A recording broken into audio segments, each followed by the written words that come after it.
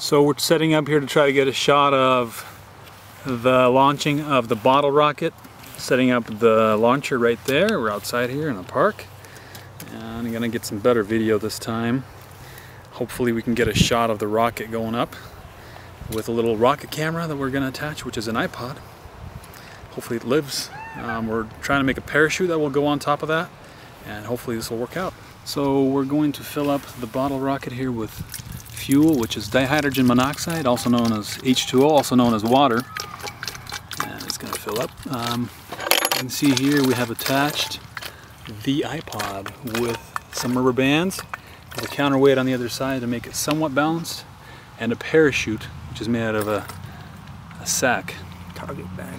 Yeah, we'll see if that works, and if it opens, and if it will in fact produce a slow landing so that we don't break our iPod. Yeah? Okay. So filled it up how much now? Well, maybe about a third of the way up.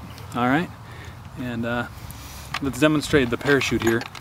So it's taped on with a couple strings of the cap there. And here it's just made out of a bag that will be folded in a funny manner to make a certain way that it'll unfold when it falls back down. So there it is. It's not that big, but hopefully when the bottle's empty itself, it will actually work. So this is how you fold the actual parachute. You just fold it like that, and then don't want to fold it too much because the air has to open it before it actually starts falling. Only fold it over a couple times, and then open up this little pocket that you have, and that will go on to the tip of the rocket like that. So that will get attached to our rocket launcher like that, and then we'll see how that works. So hopefully that'll allow the iPod to live.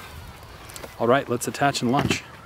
So attachment of the rocket to the base or to the launcher here, you can do it just like that before the water seeps out, and then you put it upright, and then the nails secure it. Now let's take a look at that, because that's a little bit, I showed you how the rocket launcher is made.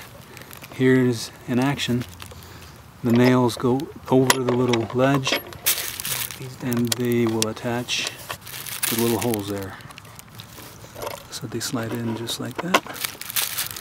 One, and number two on this side. Maybe. With enough force. There we go. Okay, time to pump in some air and get it ready.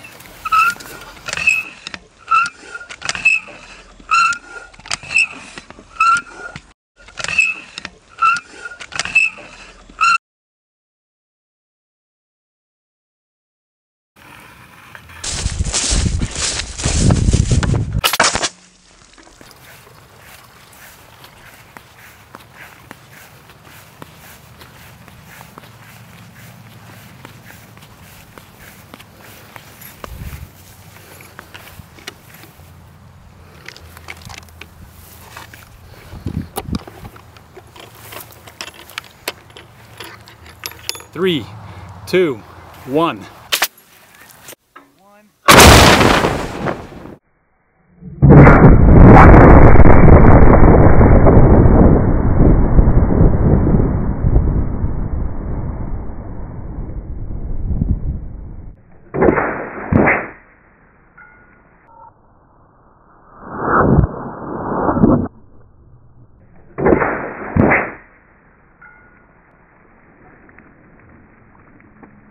Two, one.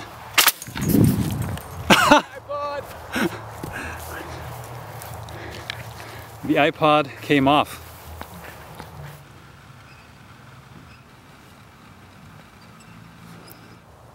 3, 2, 1.